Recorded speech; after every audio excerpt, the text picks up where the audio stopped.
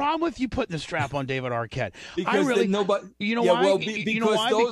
Because it made sense. You pop culturally got so much coverage from that, and the boy, like a guy like Mark Calloway,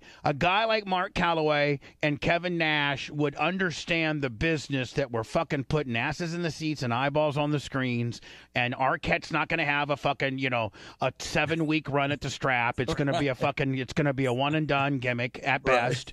And he's going to be on the Tonight Show, and it's going to be on David Letterman, and we're going to get that many motherfuckers. We're in the fucking entertainment business, and so I never thought the Arquette or the Rodman or any of that shit was hokey. I thought it put it to the mainstream more so and more believable than other. I mean, Vince incorporated Muhammad Ali and WrestleMania, Mike Tyson, Liberace. I mean, all right. That's the bro. That's the wrestling purists who have convinced themselves that wrestling is real.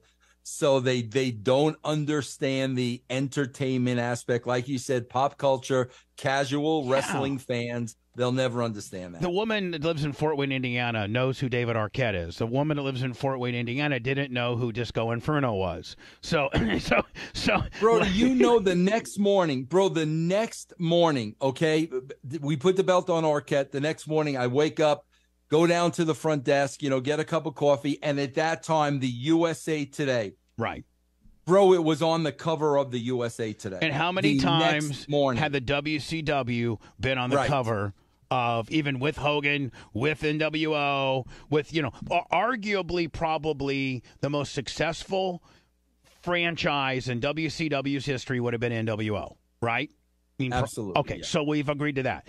That never made the front page of the USA Today. Bro, the next week, he goes on the movie set.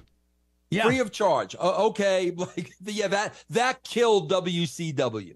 Yeah, pretty much.